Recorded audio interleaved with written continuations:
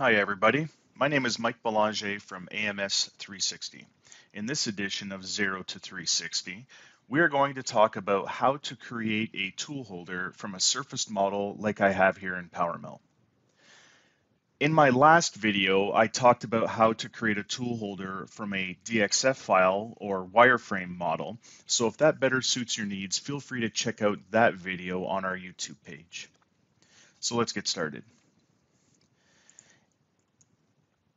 One of the most important things that you need to remember about creating a tool holder is that the center of the tool holder that on my screen right now is currently running along the world position x-axis needs to be situated along the world position y-axis. So I have a pre-created work plane here already made with the y direction pointing where it needs to be in relation to the world. And with this work plane active, I am simply going to do a transform and transform it to the world position from this location. Now that we have the tool situated correctly along the world position, I'm going to create my pattern. With the pattern created, jump into the curve editor, and from the curves flyout menu, choose planar selection.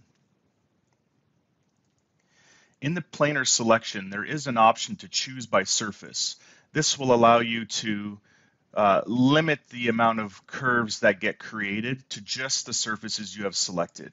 Makes it a bit easier for editing later.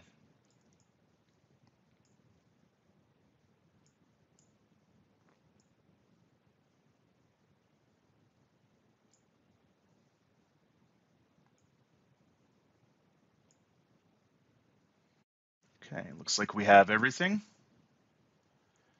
I'll go ahead and do a quick preview. You can see the curve driving along everywhere that I need.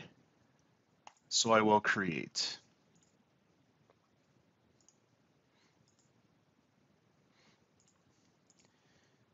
Undraw the surface model, and I'm going to delete any bits that I don't need.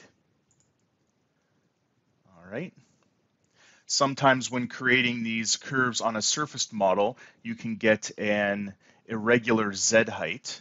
So what I like to do is just choose the curve, and then from my projections, flatten that curve so it is along the Z0 flat plane, and then hit accept. The next step is to jump into a simple tool creation. I will create a 1/2 inch tool here for example purpose.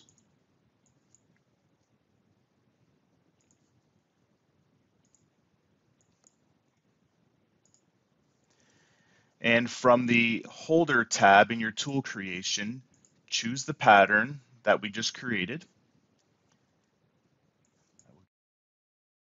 And then from the right of this menu, there is a button that says Create Holder from the selected pattern. When you choose that, it uses this pattern, spins it around the y-axis, and orientates it correctly along the tool. It's that simple.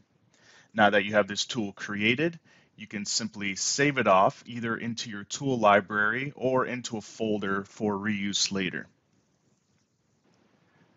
Creating your tool holder using the manufacturer's data will ensure that you get a collision-free, reliable toolpath so you can send NC code to the machine with confidence.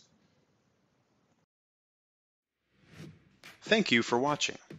Please click the subscribe button or follow our social channels to stay connected. You can also use the direct link to our contact page in this title description.